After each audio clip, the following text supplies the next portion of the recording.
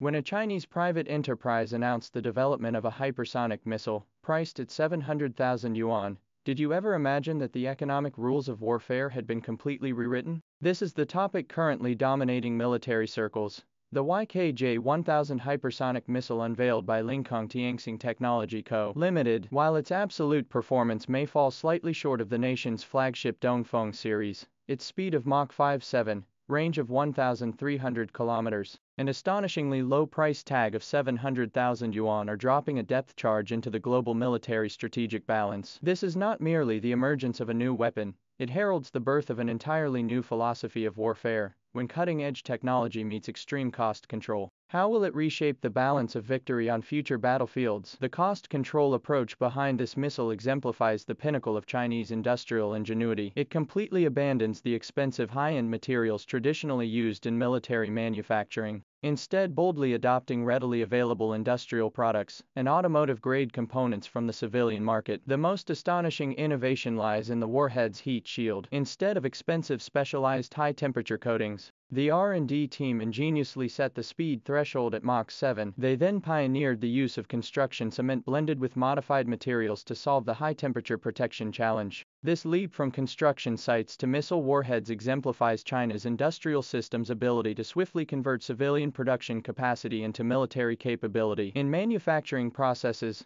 Lingkong Tianxing achieved equally disruptive breakthroughs. They introduced mature integrated die casting technology from the new energy vehicle industry into missile production, enabling missile structural components to be rapidly mass-produced like automotive parts. This reduced the unit cost of producing 10,000 structural components to just 3,200 yuan, lower than the replacement cost of die-cast parts in many household new energy vehicles. This technological path was no accident. It embodies China's manufacturing sector's unique ability to fuse cross-industry capabilities. In Dongfeng's die-casting factories, the same machinery produces automotive components by day and, after switching molds at night, manufactures missile casings, a production flexibility unimaginable for traditional defense contractors. Camera modules for missiles are sourced directly from Taobao at just 180 yuan each. The navigation components, Baidu chips, fiber optic gyroscopes, and IMU chips, are all mature products commonly found in civilian consumer-grade drones, easily procured in bulk. Even the explosive separation nut, traditionally costly, time-consuming to produce, and subject to strict qualification controls in conventional missiles, has been replaced with an easily detectable electric separation nut capable of mass production at 10,000 units per month, driving costs down to 2,000 yuan. The strategic value of the YKJ-1000 stems precisely from this cost asymmetry advantage enabled by its breathtakingly low price. Let's do the math. The US Navy's Tomahawk cruise missile, a subsonic weapon vulnerable to interception, carries a unit cost of approximately $1.3 million. The YKJ-1000, vastly outperforming the Tomahawk, costs only about one-tenth of that price. This means a budget that previously could only purchase one rocket with no precision guidance and a range not exceeding 300 kilometers, can now acquire a hypersonic missile capable of precision strikes with a range exceeding 1,000 kilometers. What was once dismissed as online banter about hypersonic carpet bombing has become a viable tactical option with the emergence of the YKJ-1000. Imagine future Taiwan Strait conflict scenarios, where wave after wave of YKJ-1000s descend upon target areas like locusts. Even if defense systems intercept most,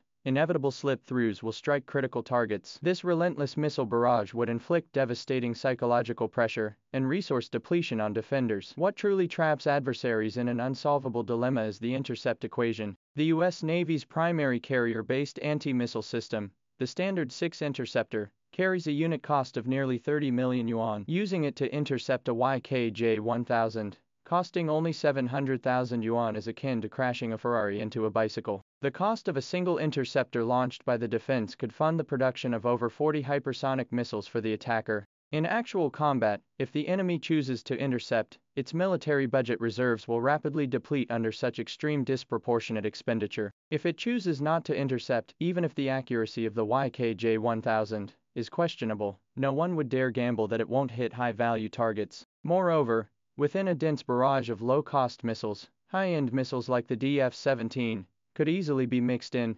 exponentially increasing the decision-making difficulty and risk for the defending side. This dilemma has already played out in the Middle East. The US Navy has expended staggering quantities of expensive Standard Series interceptor missiles intercepting Houthi and Iranian missiles, pushing its missile industrial base to the brink of an inability to rapidly replenish stocks. In a hypothetical conflict in the Western Pacific, the scale of such consumption would grow exponentially. U.S. bases in Guam and aircraft carrier strike groups patrolling the South China Sea would face unprecedented threats of missile saturation attacks. No rational commander would willingly expend multi-million-dollar interceptors against an endless stream of cheap targets, yet this very dilemma is the ingenious design intent behind the YKJ-1000. The emergence of the YJK-1000 is not a random technological spark, but an inevitable product of China's industrialization process and the development of its military-civil fusion strategy reaching a specific stage. It reveals a fundamental shift. High-end weapons technology is transforming from a state-exclusive, precision-engineered ritual into a universal tool leveraging the innovation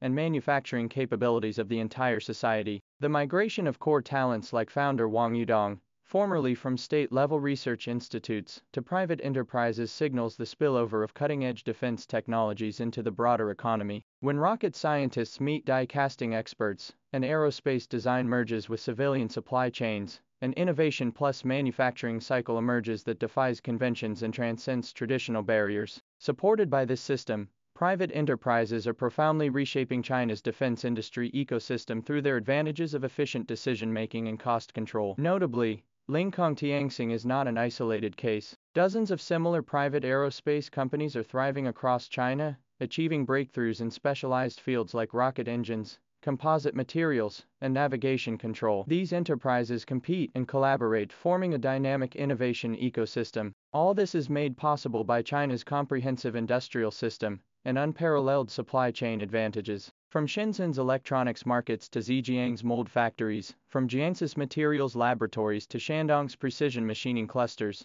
China's entire manufacturing sector serves as the technological and production backbone for these innovative enterprises. This 700,000 yuan missile, with its unmatched cost advantage, is redefining the rules of modern warfare. It signifies that future battlefield confrontations will no longer be solely contests of cutting-edge technology, but comprehensive showdowns of industrial system completeness, supply chain resilience, and cost control capabilities. Facing this industrial Cthulhu we have built, one where cost and efficiency are highly unified, adversaries will confront an unsolvable arithmetic problem and a desperate war of attrition. Imagine a battlefield requiring 1,000 missiles for saturation strikes. A traditional military-industrial complex would need years and tens of billions of dollars, but enterprises leveraging China's civilian manufacturing network could mobilize the capacity of just a few industrial parks to complete the task within months, at a total cost potentially less than 1/10 of the conventional approach. The Lingkong Tianxing and YKJ-1000,